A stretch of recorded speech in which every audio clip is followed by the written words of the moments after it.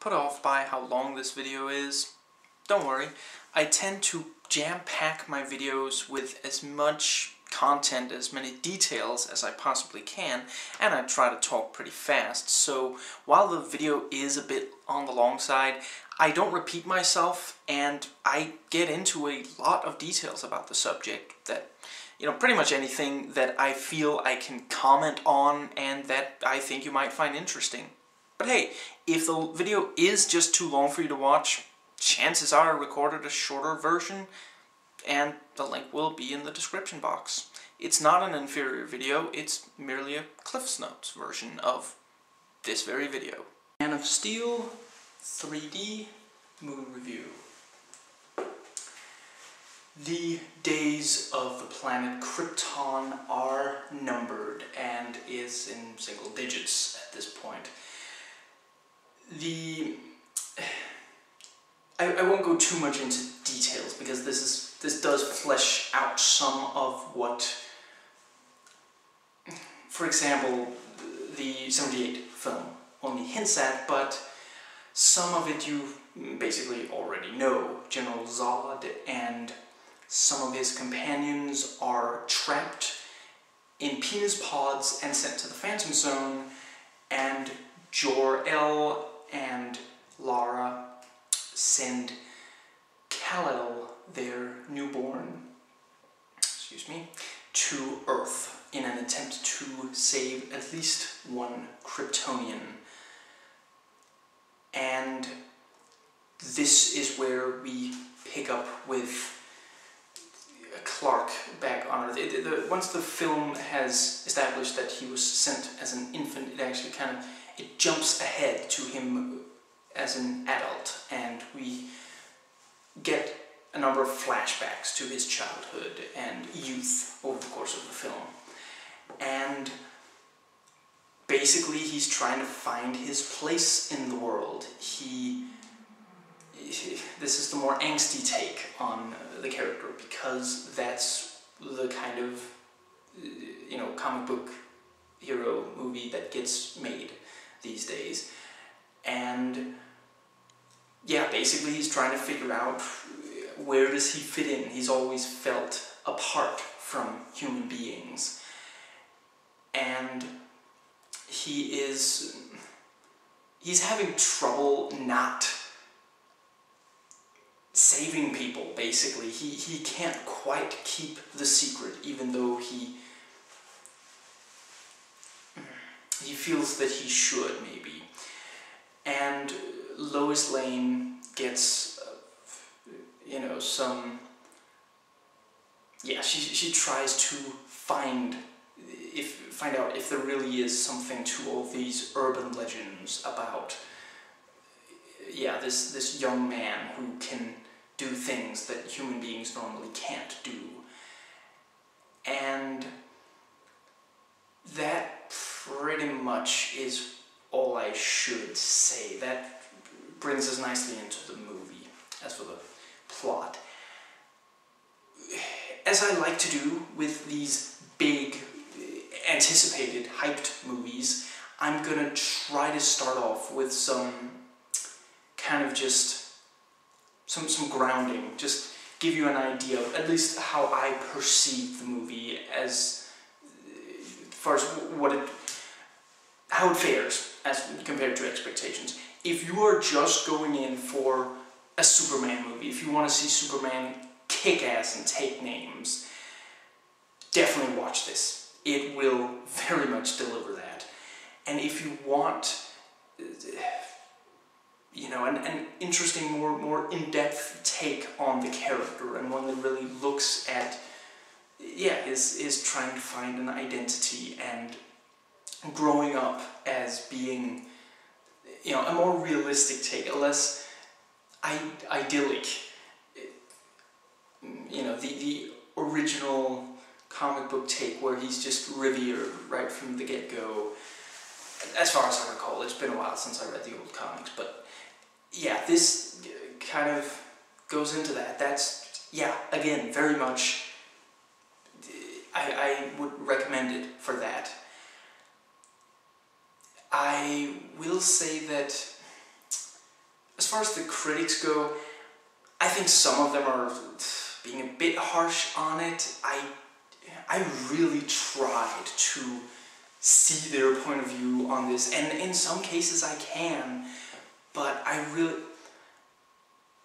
really have to address these comparisons to Michael Bay. Okay, I have not watched the Transformers movies. I suppose I haven't watched a Michael Bay movie since Bad Boys 2.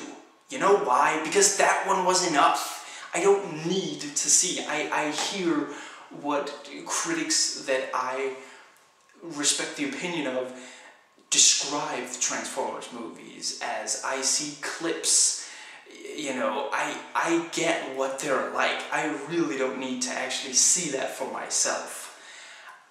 Other people can live through that pain for me. I greatly appreciate that. This is not Michael Bay.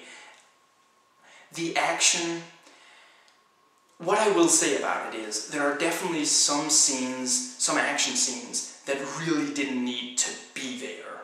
They start off with a certain situation, and then at the end of it, we're basically at the status quo. Nothing has really changed, and that's not really a good thing for an action scene, or in general, a scene in a movie. That's kind of the that's the kind of thing that goes on the cutting room floor if you're being really brutally economical with your movie running time. Yes, some of these action scenes did not need to be there, and some of them, there's at least one too many. Like I've heard some critics, I think it was the TYT guys, you know, the What the Flick reviewers, who mentioned that it keeps having the, oh, this is going to be the final fight. Oh, wait, there's another fight. Yeah, that does happen, at least some. Other than that, I'll say, some of them said that it was like extremely repetitive. I will say, yeah, they go through walls a lot, and that really did not quite need to happen. And other than that, it's not that terribly repetitive. There's too much of it, as I've already said, and honestly, some of it is a bit generic or is too reminiscent of other action scenes that have done well. I'm not going to give away which ones here. But other than that, I mean,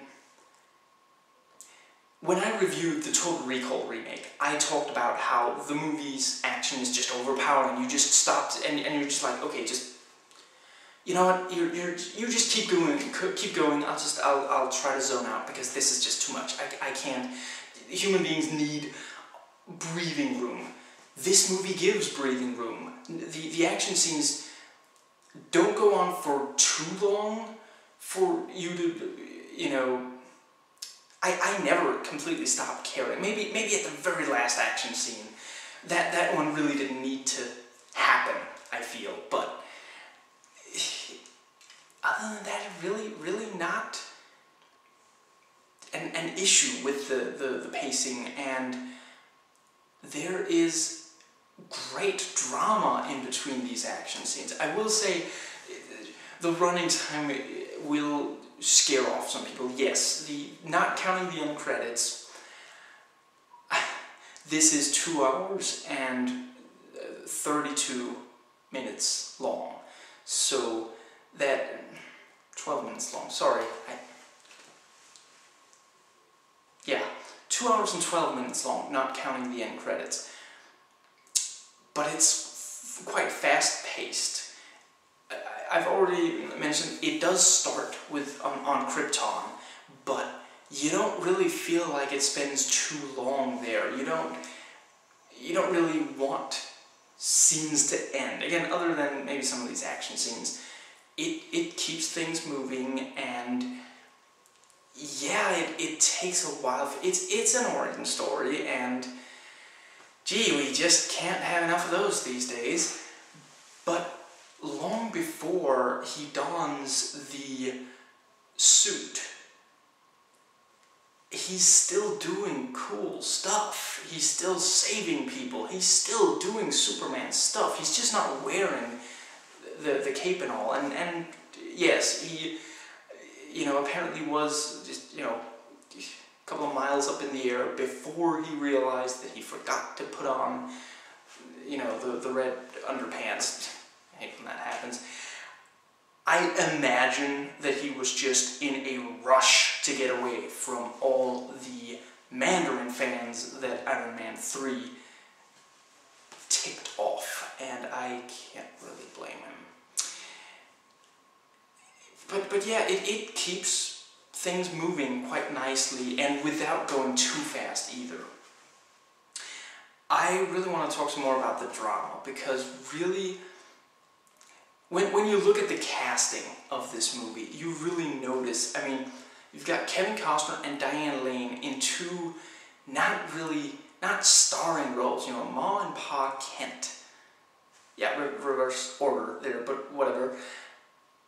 And it was a great idea to cast them. They're not distracting, and you needed great actors for those roles. You will see why in the movie. I'll go so far as to say there are layers to some of these scenes between Kal-El / Clark Kent and his parents, both pairs. It's really, really well done. And yes, Russell Crowe as Jor-El, also very, very good performance. He really has the gravitas. I mean, dude's pick it up after Marlon Brando. I don't envy him. Not that I would, because I'm not an actor, but yeah, it just... And he really does give the role a good, strong... You really feel Superman's, you know, struggle to choose between these two worlds. Am I human or am I Kryptonian? It's a question I ask myself every single day. And yeah, just the I really, to anyone who watched The Immortals and judged Henry Cavill based on that, or is it Cable? Give him another chance. That's all I'm going to say. In this movie, he is fantastic. Every single actor who portrays Clark Kent in this movie is fantastic. There are like 2 or 3 kid actors who portray him. They are phenomenal. The acting in this movie, in general, is really, really good. Michael Shannon as Zod, he's not as campy and over the top as Terrence Stamp or Kevin Spacey's Lex Luthor, but I don't know, he does well, and it's something that's really noteworthy about the characters in this movie is they all have humanity to them, and yes, that goes for the Kryptonian. The Kryptonians have Kryptonianism to them. They are credible. You can sympathize. You might not agree. You might think they are horrible, but you can see where they're coming from. You don't. No one is just a cardboard cutout, and I really, really appreciate that when. Yeah, there's basically no character who has more than maybe 2 lines. You know, there's maybe 1 or 2 just tiny characters who don't really get fully fleshed out, but everyone who's actually a character gets, yeah, and it's a movie that will get to you. Some of the drama really just grips you and really, it's not something that you ordinarily think of when you think Zack Snyder, but in addition to making stuff look great and doing these big epic action scenes, he can make you care. This movie is not the first time that has happened, but it just, I think that's maybe something that sometimes gets a bit forgotten among the, yeah, and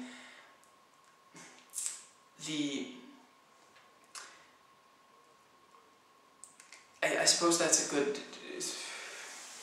that's a fine time to go into, as you may already know, this is entirely, or it's more Snyder's film than Nolan's. Nolan worked with Goyer on the script, and once he was happy with it, he handed over complete creative control to Zack Snyder. And you can tell, this is not a Nolan film. This has Nolan elements. You can tell that, you know, the Dark Knight guy was a producer here, but he did not direct it, and he did not have, like, final say on it, or if he did, he did not exercise it. This is very much a Zack Snyder film. You can really tell that this is the guy who did 300 and Watchmen. And that's a fantastic idea for a couple of reasons. Snyder is more of a good fit for this character. Nolan is... It makes sense to get Nolan to do Batman, because Batman is of the shadows. He's tormented, and he's dark, he's bleak. But Superman is this much more idyllic character, and yes, this is a more angsty take on it, but you still have some of these core elements of Superman, which I will get more into. And Zack Snyder really captures that. You are cheering for Superman in this movie, and that's... yeah, it's a fantastic... He did fantastic on that. It's also, it's a good idea for DC to kind of say, Nolan's not all we got.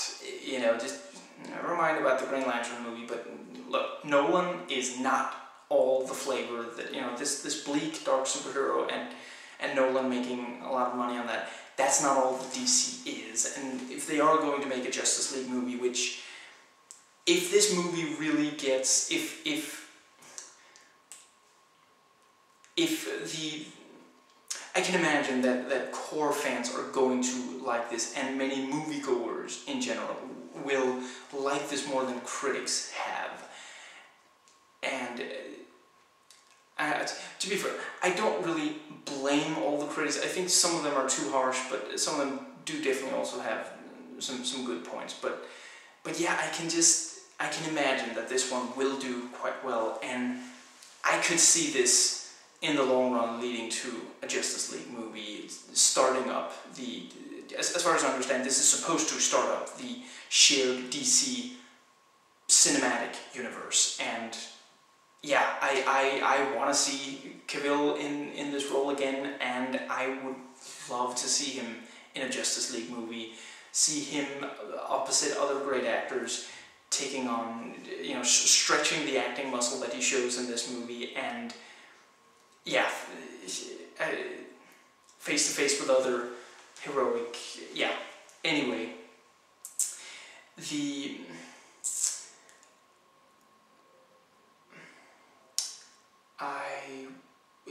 to more on the Snyder very much does bring his sense of visuals to this movie, and from the action scenes you can really tell that it's him, and that he has this great sense of what comic book aesthetic, what that looks like. And that's, you know, that's something you could maybe argue that wasn't Nolan's strongest suit. Although I'm not going to get too into the Batman movies here. I have done reviews on them. Anyway, yeah, basically, Snyder chose to shoot this on film rather than digital, and go for this handheld cinematography, and I wholeheartedly agree with those decisions. And where I don't think it was his decision to have it in 3D at all. I don't think he would really have... I think it was just the studio that would, because 3D makes money. This was post-converted, and you might have already... You might have already, like, you know, NORAD style, picked up on a few of those words and put them together and gone like, error does not compute. Handheld and 3D, yeah. Okay, the idea of handheld is, it feels like very documentary style. It feels like someone was right there with a camera just zooming in on interesting stuff and trying to capture what people were saying just when they were saying it, not always completely. It feels like... It feels real, but in this sort of documented way. 3D puts you right where it is. The two do not work together. It really, yeah, they do not work well together, and it was bordering on the 3D being straining, bordering on, not quite there. Bottom line, watch this movie, but don't watch it in 3D, frankly, or, you know, take off the glasses if it just is not showing in 2D. But yeah, there's not really much of a reason for watching this in 3D. I would certainly say that it doesn't work with the handheld. Now, this one very much takes on the... You know, it sort of updates Superman, where, again, like, he's initially, you know, when the comic book character was created, he was this very idyllic, you know, people just needed something to look up to, something to believe in, and, you know, it was right around the time of World War II, and, yeah. And there wasn't really much questioning for, like, well, and at the time it was quote-unquote just comic books. They weren't well thought of at the time, I'm fairly certain. Now, you know, presenting this story,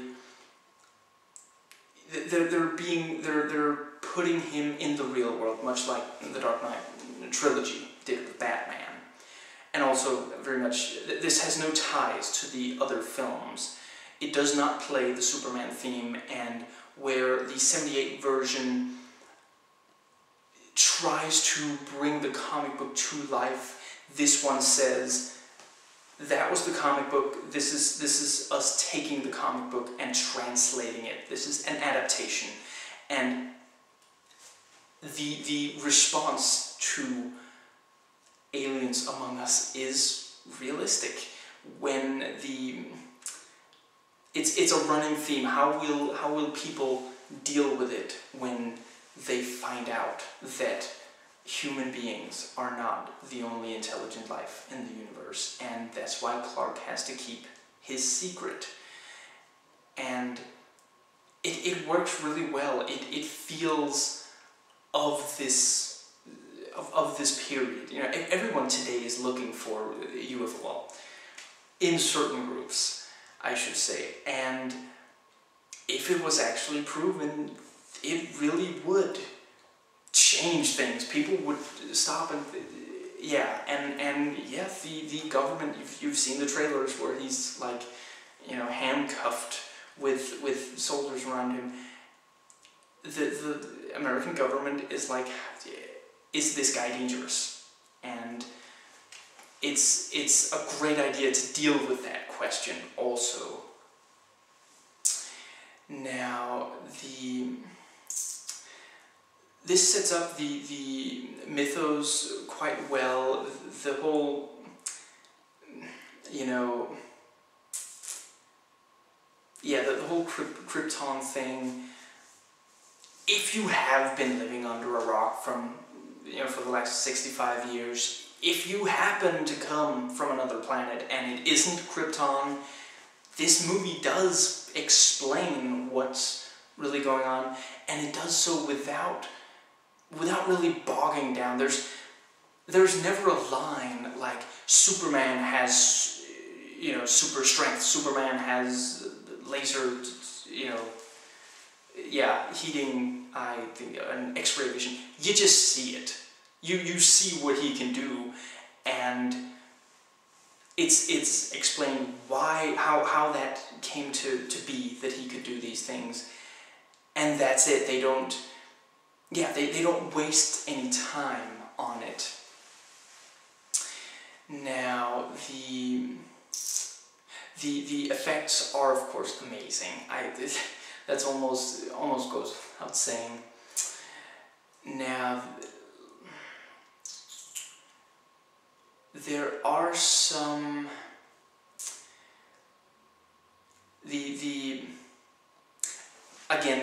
I think it was what the Flick guys brought up, that this kind of evokes some 9/11,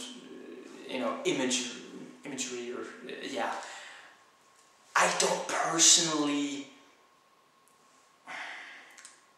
I can see the argument against why, against that being okay.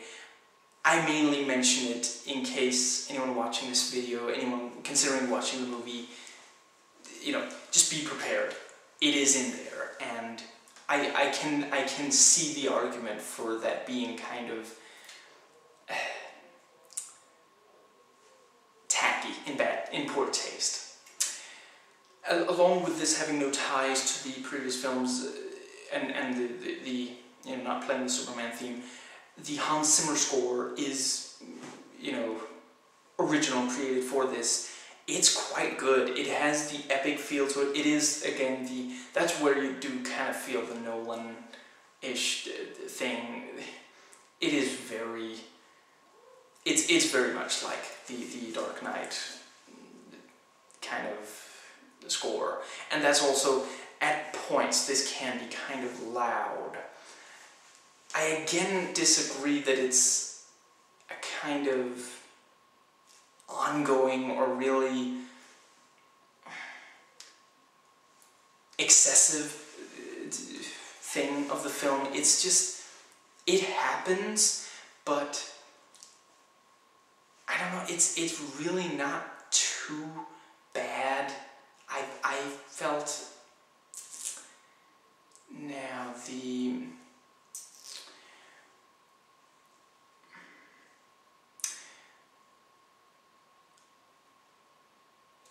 I think that might more or less cover it.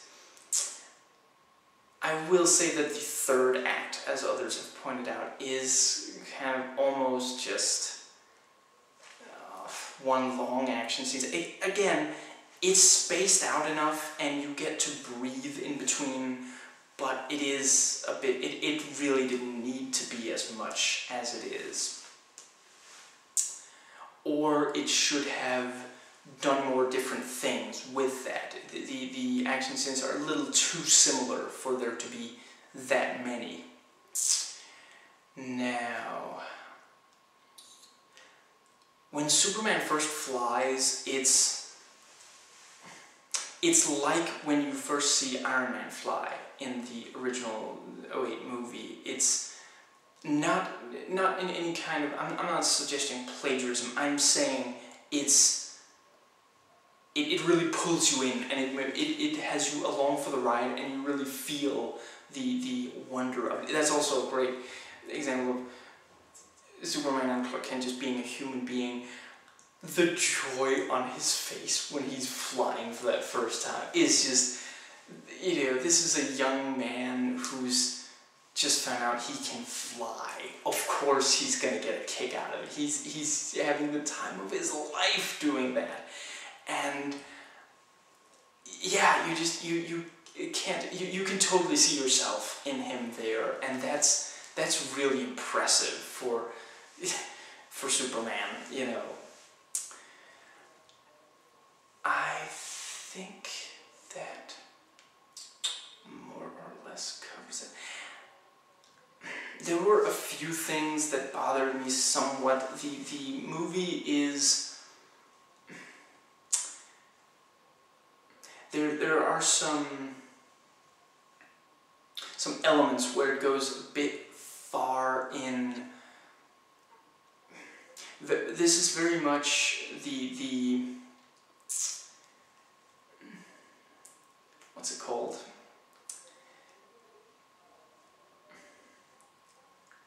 this is very much an American icon, and it gets a lot of that right, but at points it also goes a bit far in. Yeah, it's for those others it will bother. There are points of this where it seems slightly anti-science and a little overly black and white. But with that of course also reminds me, I definitely do have to mention this, as promised, expanding on how this gets a lot of Superman right. And that's also something I definitely want to mention. That's also something that's been brought up in reviews. Does this movie have a reason to exist? The last Superman movie was only in '06, 7 years ago, and that one wasn't really what people wanted of these. So yes, this movie definitely has a reason to exist, and I say that I haven't said what I think of the 78 version in this video. I want to make absolutely clear, I respect that movie very much, as it really started comic books being put up on the screen. That was a time where they really said, no, you know what, we're just gonna, yeah, this is what's in the comic, and we're gonna put it up on the screen, and we're gonna take it seriously, and it works. And that movie is a really great piece of work, and there are a lot of great things about it. But I will say that there are some things that this does that that one did not, and for that reason, it really, it deserves to exist, and it deserves to be watched by many, many people. This really gets the core of Superman. You see how inspiring he is. You see how he, this caught between two worlds kind of thing, and how, yeah, in a way he has to choose. Note that I'm not saying that all of this is different from the 78 version, but yeah, those of you who've watched that movie, you will probably be able to tell what I'm saying is different. And yeah, he's having to make this choice, and you can follow his thinking. You can understand why it's a conflict, and yeah, and Superman. Again, you see Clark Kent as a child. You see how alone he can feel, and everyone has at some point in their lives felt alone, and there is something to say that you can come from that you can feel weak and alone. You can feel confused. You don't know who you are. You don't know your place in this world. You can come from that, and you can become, not literally Superman, but you can become a great force of good. To get all schmaltzy on you, that's Superman. That's you can come from and that's American. That's the American dream. This little nobody, this kid who grew up on a farm in Arkansas, and Kansas, sorry. And he grows up and becomes this person to look up to. That's the American dream right there, and that is Superman. That's something to really... Zack Snyder gets Superman, and so does...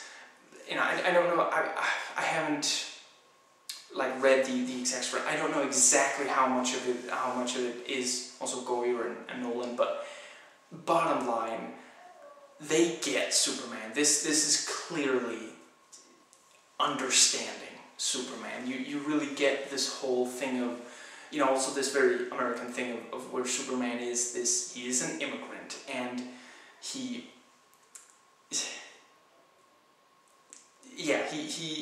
might feel rootless, and he still becomes something great, and he's willing to put a lot of effort and to risk to help others, and that's, yeah, that it's a really, it really captures that, and without putting too fine a point on it either. Again, it's pretty good with showing rather than telling. And also, I will say, yes, there is some like religious symbolism and product placement and stuff like that that have also been mentioned in reviews. I didn't really think it was too bad. I don't know, maybe it will bother other people more. But yeah, I recommend it. I definitely will, if at all this interests you, if you are even a casual like comic book fan or action movie fan, or you just like a story about someone trying to find themselves. I mean, this can work even just as one of these, what is it called, the hero's journey. You can go into just the hero's journey if you just like the hero's journey kind of story, and you want to see a good one of those. Yeah, it's great acting. Yeah, I'm going to be repeating myself if I continue, but just, yeah, great movie. Please rate and comment, and hey, if you like this video, that subscribe button's just waiting for you to click it.